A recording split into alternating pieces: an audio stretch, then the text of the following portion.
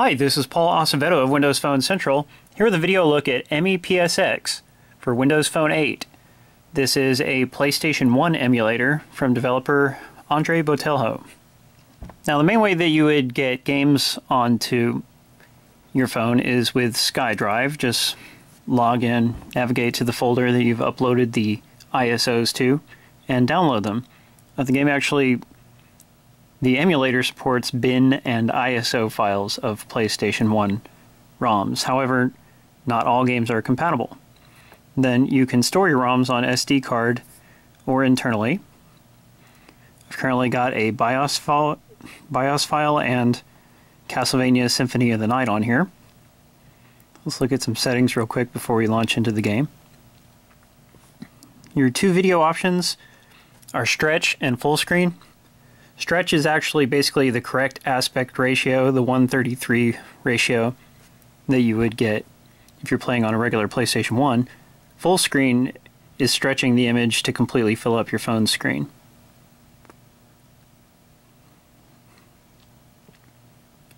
There's a CPU bias setting. By default it's on 1 at this point, but apparently it should be on 2 or greater, so switched it to 2. And you can choose the PlayStation CPU speed. I've set it up to 100%. We'll see how that goes. You can also disable or enable BIOS. Interestingly, some games will work with it off only and vice versa. Then we have control options. This supports the Moga Pro controller, which is a really great feature, although I don't have one to test it with. You can have two different controller skins, regular and simple. Here is regular. Games can be played in portrait or landscape. And you can reposition buttons if you want. And here are the simple controls. So all the buttons are still in the same place, it just looks a little bit less visually distracting, I guess. Although I prefer the more accurate look of having it off.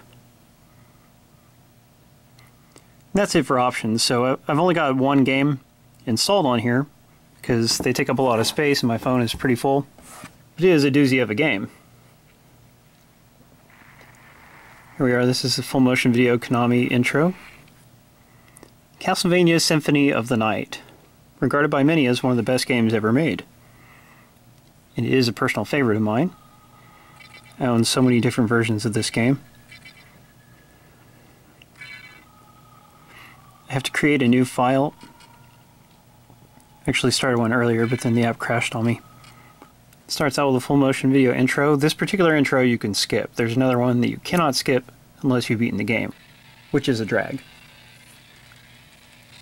So Symphony of the Night starts out with you playing as Richter Belmont. This is from the end of Rondo of Blood, a previous Castlevania game, also one of my favorites. You can see right here the frame rate is a little chuggy. There is also a lot going on. The background detail there, it's a mixture of 2D and 3D. I could go upstairs, but I'm not going to. So it's slower than ideal on a Lumia 920, but still playable. And if you were to play on a 1520 or another quad-core phone, you would naturally get better performance. Alright, so having argued with each other for a while, Dracula finally attacks Richter. I'm not going to play this very well on my own, on camera that is, but that's alright. The buttons are quite responsive and they're in a good position. I didn't really like the on-screen controls in Andre's Sega Genesis emulator, but he has shown marked improvement here.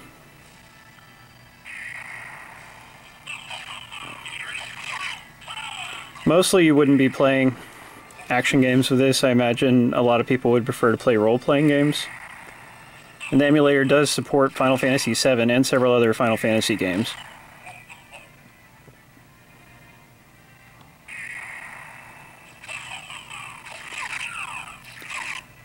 So that's a very good thing.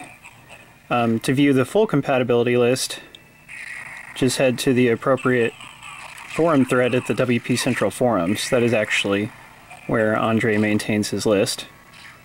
Pressing the back button, you can access this little menu. From here we have the choice to save state, or load it, change ROMs, or just reset the game and go back to the settings. And you can change some settings without interrupting the game. You'll be able to resume right back here. Missing is a screenshot feature, which would be really nice. And if you press the wrong thing by mistake, you will get booted out of the game. So that's EmiPSX for you. It is a great way to play some of your favorite classic PlayStation RPGs, maybe even a few action titles if you can adjust to the controls.